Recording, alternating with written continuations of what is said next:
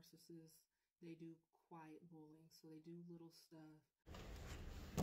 Hey, Phoenix is rising. Forgive the noise. I have just stepped outside to take this, respond to this video. Sis Queen is real right. I have been working at a site, and I have never experienced anything like it before, but because I have done my work, because I went through the dark night of the soul, because so that the devil wouldn't have a foothold and his minions wouldn't have a foothold. And this person is demonic. There's two of them, and they're covert narcissists, and it's like Dr. Jekyll and Mr. Hyde, and they both swap. And I've never seen anything like it. I've never seen so acutely, with spiritual and physical eyes, how somebody can, just like murderous rage is what I saw in the one that I work around. And then the other was doing some type of Jezebel succubi thing. But then when her advances weren't reciprocated, and meaning that I didn't open up, not meaning that there's romance, but just meaning that I didn't open up, because a lot of times people will come to you when they know that you've shut your spirit off from them, and that they can't attach a demonic tentacle to you. And usually they go for my cranium. They go straight for my crown. And then the others, sometimes they'll go straight for my heart. So, two powerful things. And so what they'll do is they'll try and make small talk to open you up. And this person did this, but I could feel the oozing, just off of the whole interaction. And I said, nope, shut down. And I did. And she thought that she had an opening, and whatever in her spirit form, she was trying to dig into my crown, dig into my Akashic records or my mind or whatever, and shut her right off. The other one, who is a racist as well, has for the last 3 months, I haven't been working here for very long, and that's what's astonishing too, is because they get triggered. Covert narcissists, cluster B personalities, get triggered by anything. Bird poop, lands 2 feet from them. Oh gosh. All right, I had to get to the business of security. But so when you say no, it's a wound, because why? They are emotionally dysregulated, and they don't like being told no. Right? Sometimes it's not even about trauma. That can be a possibility, but that's unhealed. But most of the time, they have just found a way through the occult, whether they know it or not, to manipulate people and bully people and get what they want. And then they will do it as a group. That's where gang stalking came from.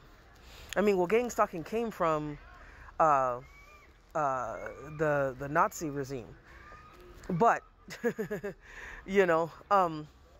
but so anyway, this person, every time I would come by her, or when I would when I would show up to work, and I would start my patrol, she would make sure that she intersected with me in some way, shape, or form.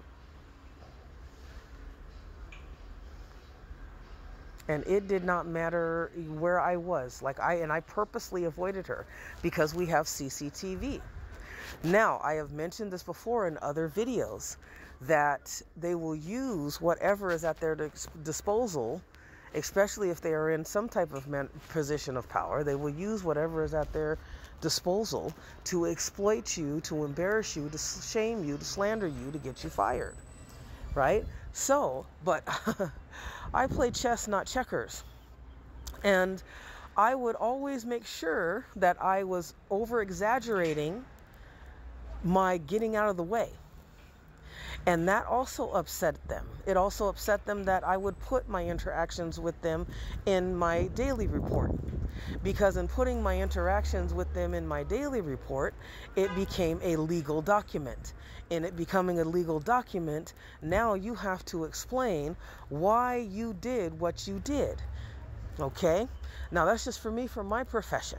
But this woman, and then when she wasn't trying to run me over with her cart or intersect or, shadow me throughout the library, right? And she would do it when people weren't looking. It's microaggression.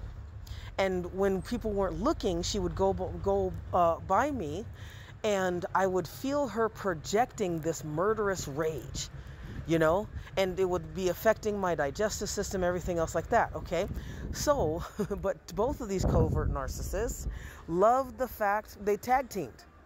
So the other one also, this other one who was trying to run me over with her cart or intersect with me or just, be everywhere I was, especially if I was around the other covert narcissist, because was giving, we're in a relationship. So I was like, okay, I'm not trying to do anything. I literally just started working here. And already, so she was playing the butch role, and I am lesbian myself. So, and I, don't get mad at me. Don't come for me. But whatever role she was playing, she took it upon herself to try and protect the other one, who was an assistant manager, by the way. And so, but one other thing I understood is that people have to understand that these guys, they will work within, and I've said this in another video, narcissist cluster B personalities work within the system, work within the societal norms. Whatever is popular, they are going to be, and more. You dig it? So if you have a job that says don't do this, don't do that, they're going to say, okay, we didn't do this, we didn't do that, because what? They're micromanaging, and they're doing it insidiously. They're doing it like I had this woman fat shaming me, and I mean literally turned her head, squinted her eyes, and said something came out of her mouth, and but she thought that nobody was listening. She honestly thought that nobody was listening. I heard what she said, and then there was bananas on the table. Recently I had both of them put bananas on my porch, which is of the building that I live in. You can't come into the building, dude. So it was kind of bizarre, but it is very exhausting, and it's very childish, and it makes you anxious, because I felt it. And that's what I said I cut it off. So I report everything that they do. I am not afraid to get up in somebody's face and videotape. I actually had them try and delete all the files because they were getting mad. So, I'd rather have them on the defensive than me, because I don't want to go looking for another job before the time. And that's something that they will do. When you shine light and you don't share it with people, you don't throw your pearls to swine, they are going to try and extinguish it. I woke up a couple mornings ago, and including this morning actually, not knowing if I was going to survive, because some people are so entrenched in their witchcraft and so obsessed about having getting revenge, so I'm dealing with two covert narcissists who, to the public, literally, they both sound sweet. It's like they've shared each other's personalities. They both sound sweet. They both sound like they care about other people. They go out of their way if they can, for show. But both of these covert narcissists are not, of course, healthy.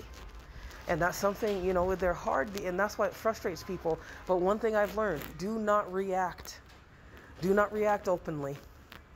Gray rock, and then go home, journal, cry, have something to punch, go on a run. Do what you got to do. But bye. But in person, don't say anything. So that's all I got to say about that. But remember, Phoenix is rising. Your blessings are in your ashes. Rise.